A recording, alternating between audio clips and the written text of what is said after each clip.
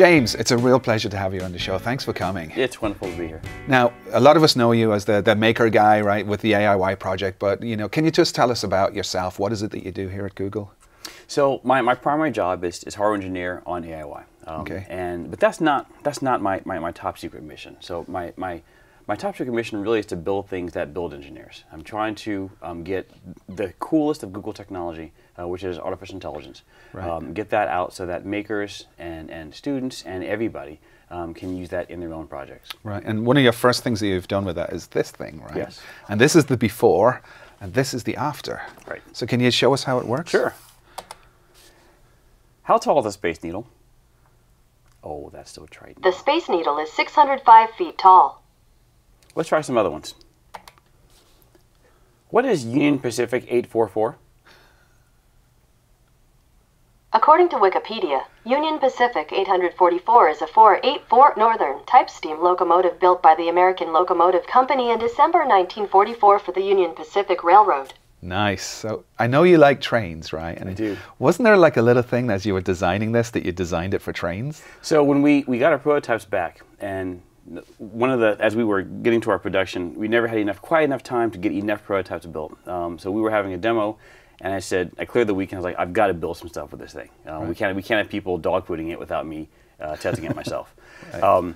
So I looked around the house to try to figure out what to control, and I saw my trains there. I was like, well, let's go drive the trains. And I went to go connect the trains to it, and I had to cut the circuit board up in order to drive the trains. And Okay. I thought, this will never go. This will never do. So I stopped literally at that instant, went back and changed the design, changed the circuit board design so it would be easier to control trains. Right, so a ship stopper on the original design was it didn't work with your train set. That's right. So you That's got right. it to work with your Got train it. set. Got And it. I think we have a video of that. Should we take a look? Train, fast. Motors or lights or servos or anything else that you can control with an electrical signal. It literally is just that simple. If you can plug wires into a circuit board, then you can connect a motor to the voice kit. Train, stop. Now that looks like cool. Do you have a lot of trains? I do. So the one you saw in the video, the gray diesel engine, that's an old SP model, SD9, and then my pride and joy, which is that UP844 model, which showed up at the end. Okay. And there's a bunch of others. I live in Seattle, and there's a famous train that goes from Seattle to Chicago, the Empire Builder. Okay. And the scale that I model in is N scale, so that's 1 to 160. Okay. And that train, I have it on my wall. It is 6.5 feet long. Wow. So I had to go build a special wall display unit just to put this train on the wall. Nice. And then you get to control the trains That's via right. this project, so which That's is right. pretty cool. So now I know we released a bunch of these, and they kind of sold out really quickly, right? They did. So and it was you had a magazine in the UK, I think. So that we had was- our launch partner was Raspberry Pi Foundation, and they have a magazine called Magpie, which is all about the Raspberry Pi single board computer. So the Raspberry Pi, it's a computer about this big, and the real breakthrough isn't the size. We're used to small computers now. It's the cost. It's a $35 computer. You plug in your keyboard and your monitor, and you're ready to go. Nice. So it has really revolutionized the low end and the educational market for computing. So it was an obvious partner for us. It had enough compute to do what we want to do. It is the most popular single board computer. Easy thing. They are super cool. Yeah, they are. Yeah. And we got along famously. The cultures of Raspberry Pi, what they're trying to do with education outreach, what we're trying to do with machine intelligence, basically to democratize it, to commodify it, to make it as simple as putting a Lego brick or a servo or a motor. You just take your machine intelligence block. Right. And you put it onto your project, and you're ready to go. Yep. Now, when you first told me about this, it was like I said, I want to put this to the test as an education thing. So I knew some high school kids, and some of these were part of a robotics club. So we gave them a bunch of these, and we gave them some Raspberry Pis, and we gave them 5 days to see what they would do with it. Should we take a look? Let's take a look. Cool. We can also have it to turn left. Turn left. Nice. Stop. Pawn to d5. E pawn takes d5, your move. Yep, and it just takes, and then you go on. Shop for a New York Mets jersey. Candies. candies. So we get plural as well. Nice, and red is my favorite, so I'm glad I got a couple of reds. So pretty cool stuff, That right? was awesome. Did any of them jump out at you? Well, so, I mean, the three favorites obviously are the walking robot. So Isn't that cool? I used to be a robotics professor, so anything that gets up and moves around is near and dear to my heart. Nice. I also really liked the shopping example, because that was a pure software make. And I don't want people to think that makes have to be, you know, blocks and screws and soldering and stuff. Making with software is just as important, and connecting things together.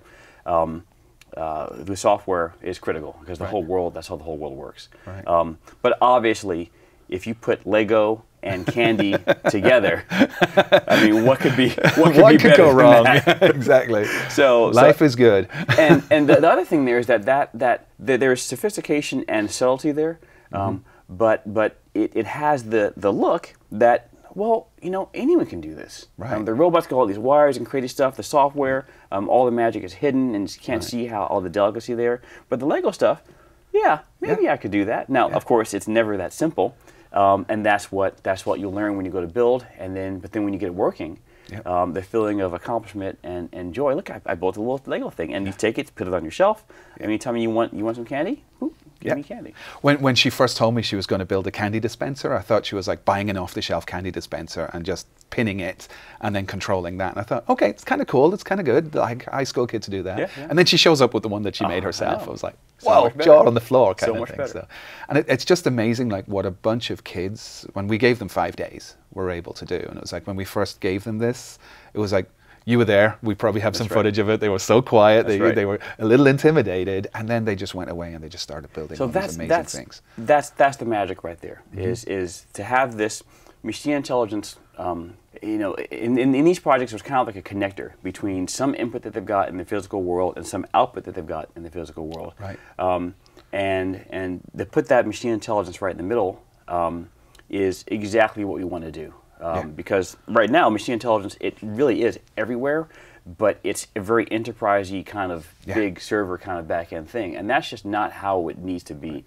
And I don't even think that's how it should be. I think that the world would be better when more people are building more things that are smarter. Absolutely. And it was something that you said right at the beginning of when we were talking about, it's like you build engineers.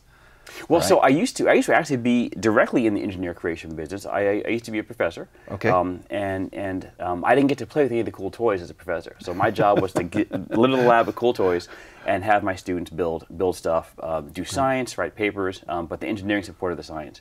But what I always kept coming back to is that, you know, what I really am enjoying doing is building engineers. And I got distracted by outreach programs and things in museums and other stuff that wasn't along the straight and narrow path of academia. Right. And eventually I had to decide that, you know, if I'm going to want to do this, I need more, I need better toys, basically. I need a bigger toy box. We all need better toys.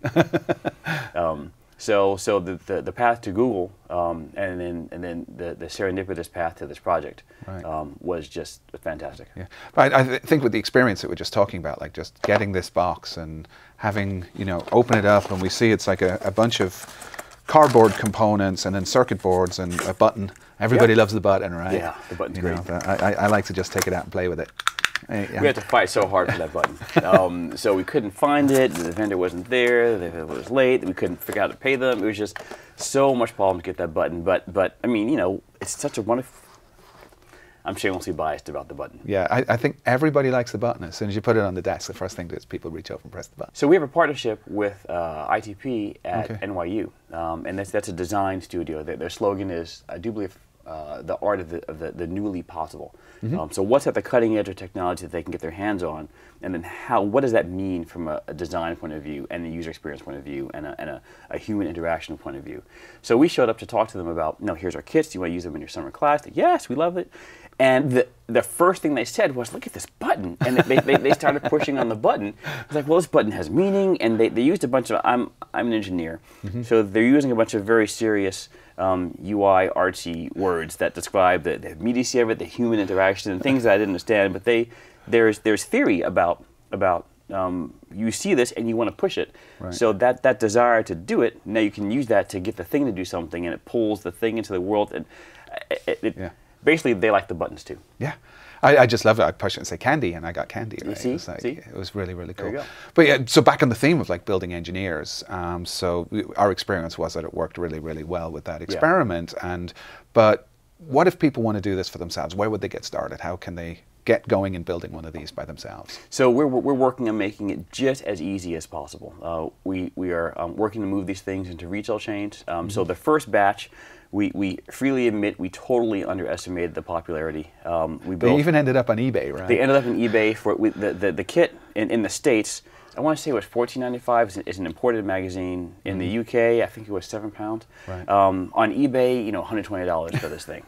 So Adam Smith, exactly. Adam Smith hath spoken, and the solution there is just to crank up the factories, and we're doing a second run, and so soon.